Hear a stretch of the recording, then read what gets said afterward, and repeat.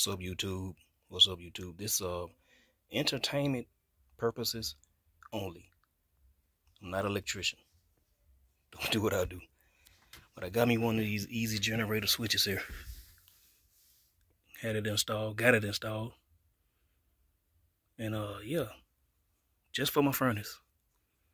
Just for the furnace. I wanted to mount it under here with my hookup at, but yeah, it's on the bottom, so I said, don't even worry about that. Just put it here, it'll be alright. I had to replace my override switch cutoff, or emergency cutoff. I had this plastic one on there.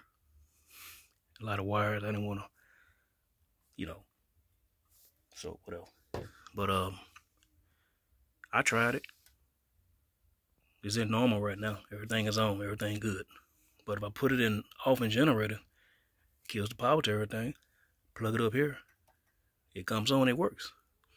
I tried it, I did a test run on a regular outlet up here. It works pretty good. Then I did a test on my solar generator that I built.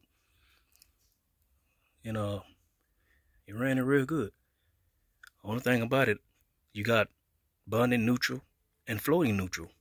I could have switched these wires around or take them out, but I didn't want to mess with no wires inside here. So I just hooked it up the normal way. They sent it bonded neutral. It sent bonded neutral. But what I did, I just got me one of these, plug it into my solar generator I built, and it works just fine.